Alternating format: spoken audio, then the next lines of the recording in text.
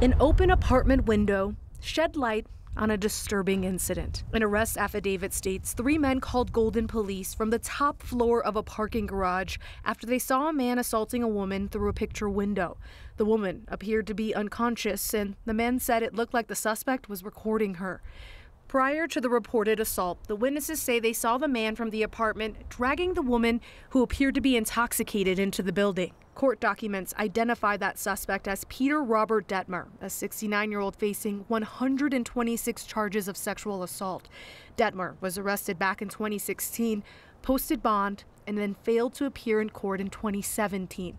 He was arrested in Ecuador in April, but wasn't extradited until last week. It is rare. It's rare, and it's not easy. It's very complicated. Bob Pence, a former FBI agent, says once a warrant is granted, FBI agents work their contacts to get the arrest.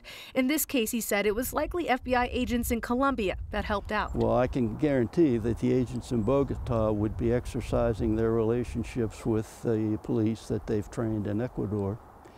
And then after that arrest is made, then starts the legal piece of it. As long as the warrant were there, they'll work hard on every one of them. Jaleesa Rosari, 9 News.